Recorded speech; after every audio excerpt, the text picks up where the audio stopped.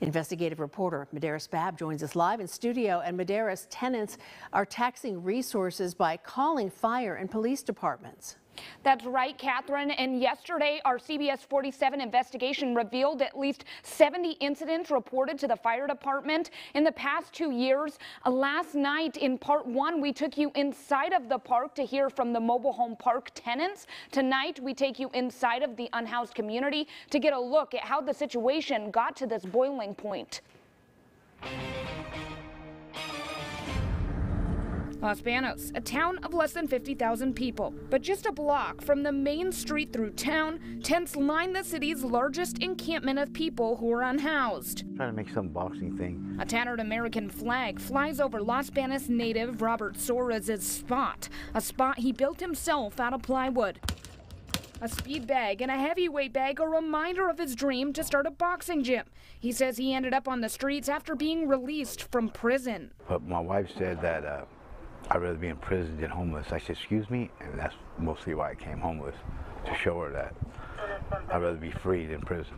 Over the years, the housing crisis across California worsening. According to a Stanford study, between the years of 2014 and 2020, the number of people who are unhoused rose more than 40%, with over 160,000 people on the streets any given night. These are all someone's daughter, son.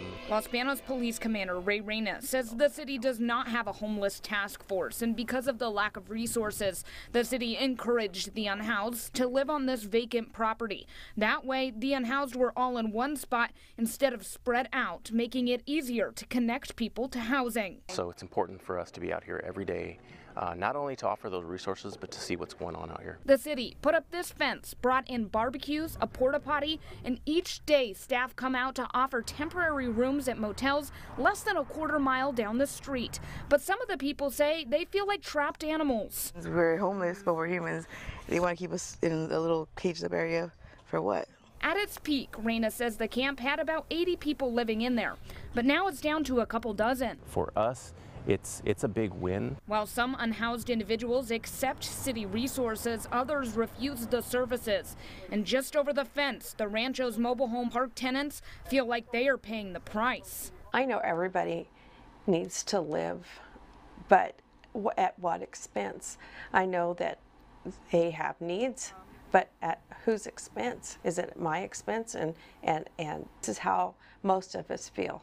You are letting them live here at our expense. Almost every night, tenants say they see fires burning inside of the encampment. Tenants say they call 911 fearing an ember could send their own home up in flames, but they say nothing is done and the problems continue. The tenants are scared.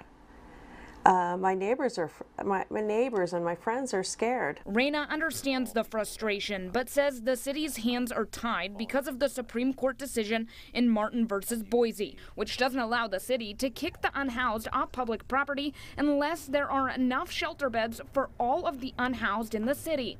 Los Banos does not have a homeless shelter.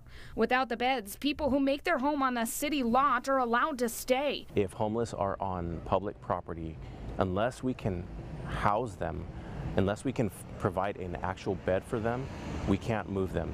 Scared, frustrated, and running out of hope, the mobile home tenants at their wits' end, but not ready to give up just yet. I know I have a big mouth, but this big mouth is going to defend people that are afraid to talk.